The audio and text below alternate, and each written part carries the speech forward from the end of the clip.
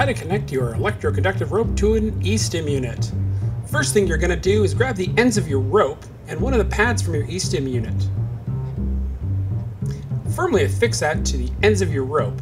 Note that you might get some gummy residue from the e-stim pad, so make sure to check our care and cleaning page. Next thing you do is going to plug that into one of the leads on your e-stim unit.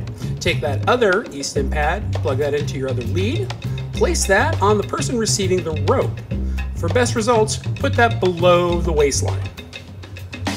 All e-stim units are different, so consult your manual and try it out. Thank you, and be sure to check us out on social media.